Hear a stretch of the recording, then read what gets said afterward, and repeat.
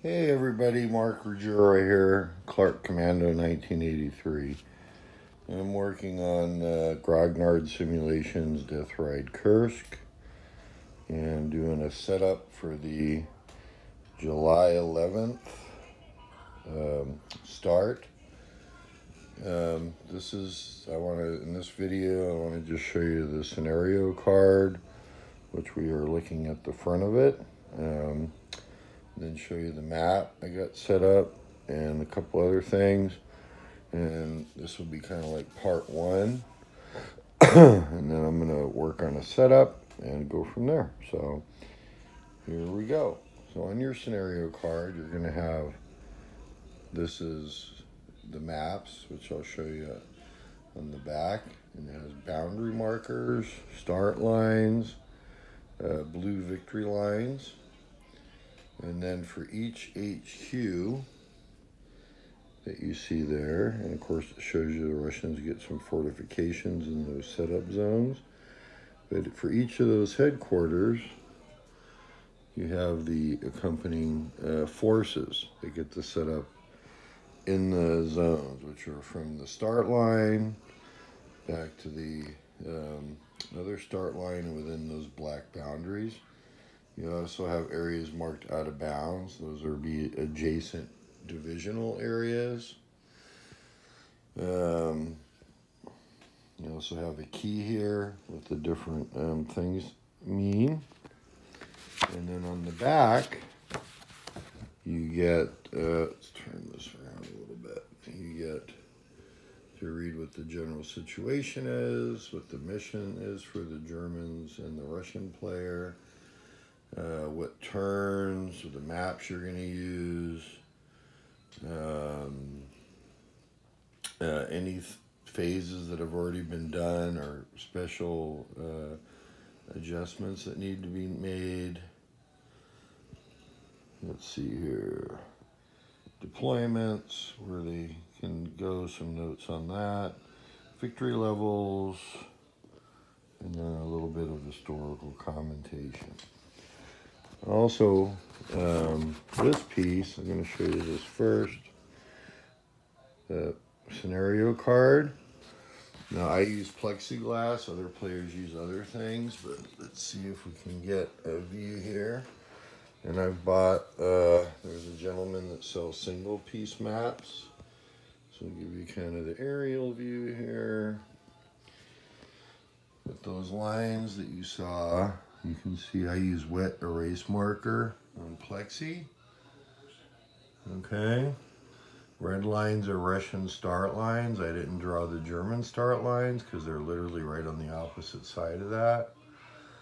And you have a boundary marker. And you also have another out of bounds, right? So that matches what I showed you.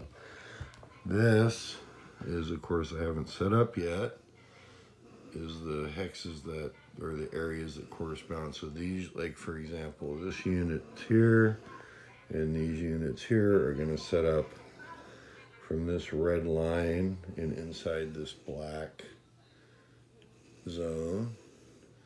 And then we have the other group up here. We have the 9th Guard Airborne, which is set up in that second red zone. And then we have the 5th Guards Army and 5th Guards Tank Army Reserves way in the back, or assets. And some of those I'm going to be able to attach to these guys up front. I'm using, I'll show you the charts here in a minute. I'm using some optional artillery assignment markers. And the intent of this is not to go over the rules, but these are the optional assignment markers for artillery. And basically what they are is the R are your big guns in the artillery park. They have certain restrictions, but you're going to assign them to support units in the army. And then you have general support, which is artillery that's assigned to support the corps, basically. And then direct support are everything from rifle regiments, tank brigades, like very specific assignments. And each artillery assignment has its own set of restrictions and when you can change it during the day. And this is the Russian set, and then this is the German set. So one thing that I really like, I know some people don't, is, and I guess I should have learned this, use the background, but well, I guess it's kind of hard to see. But I like the fatigue speckling on the German counters. But like I said, I've done other videos on how to play Deathride, so what the numbers on the counters mean and stuff, so I'm not going to get into that. What else? I want to show you in this video some of the charts that come with the game. And I just really think this is a great set. I appreciate I'm doing these videos because I like doing them. So, and anyways, you get a player aid card with the sequence of play on it, which looks like a lot. If you notice, I'll kind of get in a little closer. They're color-coded. It's not near as bad as it looks. The reason they're color-coded is because the other thing I really like about Deathride is you can play it on 4 different levels. Standard rules, standard with optionals. You have all the way up to what's called the ultimate, where you use all the rules. There's some more charts there. Here's the terrain effects chart, the anti-aircraft and the ground attack. This is the terrain effects for movement. Also the mine entry and exit table, which we're using mines impact adjacent hexes to at half value. You got the fire table, and some various other tables and charts.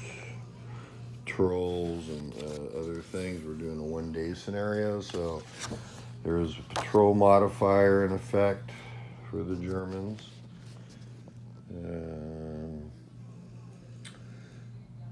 Neat little handy thing on some suppression rules and whatnot. Some more game mechanics.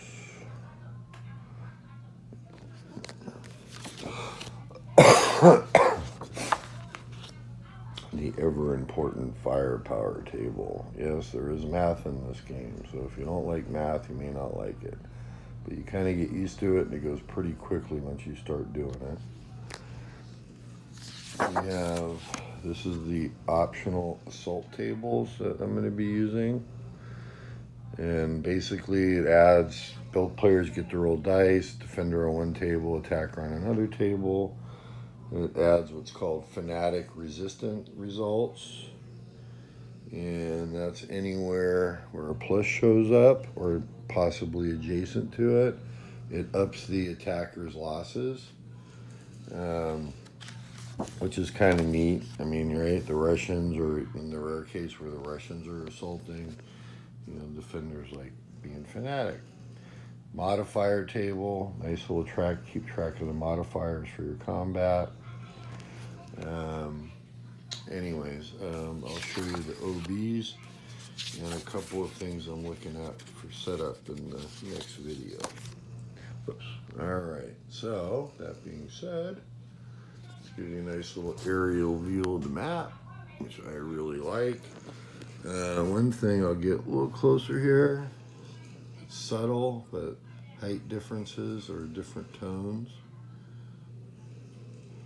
I think it's a very clean map, and it's very unambiguous on terrain.